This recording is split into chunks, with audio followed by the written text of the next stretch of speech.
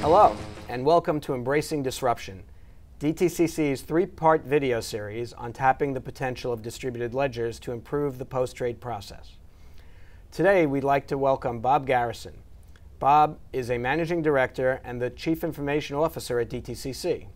He's responsible for the ongoing development, testing, and operations of all the technology that supports DTCC's post-trade infrastructure, and therefore one of the top leaders in the firm overseeing the exploration of use cases for leveraging distributed ledger technology.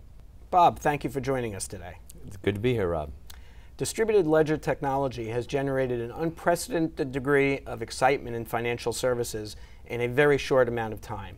Can the technology really live up to its hype?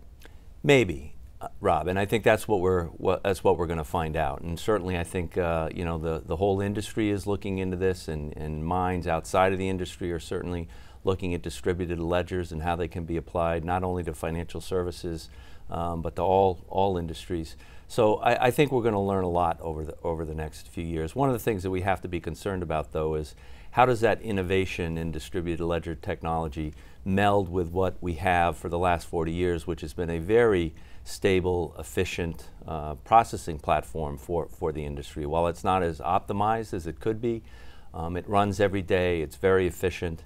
And that's what we need to maintain going forward as we try to build bridges and also leverage the technology that this distributed ledger has the potential to bring to the industry. You know, most of the people, I think, from outside the industry that are making claims about just how disruptive it can be probably don't understand some of the inner workings and challenges that the industry faces from not only the 40 years plus of what we've built, but also the regulatory environment that we have to operate in to make sure that the assets, the clients, the investments, et cetera, are safe and secure, and most importantly, are processing every single day. So, you know, I think we'll get there eventually, but you know, you have to keep in mind that you know, this is a very complex industry in which we operate in, and you have to take in and understand some of those complexities to truly appreciate how some of the distributed ledger opportunities can be taken advantage of.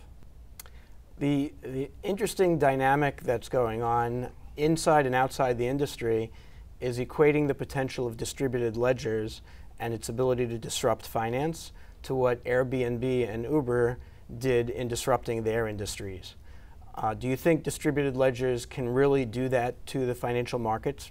We're going to find out, and my guess is we'll find out more quickly than not. We've certainly developed a lot of use cases. I mean, you know, here at DTCC, we did an exercise where we came up with well over 25 or so use cases that we thought the industry could benefit from. So, and we're moving forward with a couple of those. But I think as we move forward, not just DTCC ourselves, but more importantly, collaborating with the industry on what some of those use cases and the potentials they have will bring to the industry. I think we'll learn probably quicker rather than later about just how disruptive this technology will be.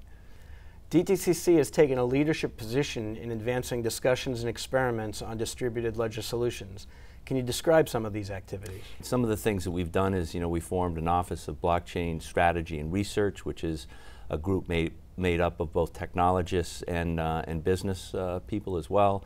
We obviously issued the white paper in the January timeframe, and then in March, as you know, we held our symposium, which was a great event, and we had a lot of expert speakers, and it was very well attended. And you know, most recently, we've announced that we're doing a pilot, shall we say, with credit derivatives with a number of banks and some other firms, and then as we announced, we're doing work on repo transactions with Digital Asset Holdings, who, as you know, we made a small investment in and sit on the board there. So a number of things that we've done, and the final thing I'd say, which really helped us internally, is we created the lab that technologists use now to experiment with the various flavors of the technology that exists, and so we're learning every day about how that technology works. And the final thing I'd add is we did join the Linux Foundation and are participating in the Hyperledger project, which you know is what we're trying to do, is to get open source distributed ledger technology that can be used more broadly by not only our industry but others in other industries as well. Bob, thank you for joining us today. We look forward to continuing this conversation with you as we advance this technology in the marketplace. Great, thanks Rob, and we'll learn a lot in the months ahead, so we look forward to coming back here. Awesome. I'm Rob Palatnik, Chief Technology Architect at DTCC. We appreciate you watching with us.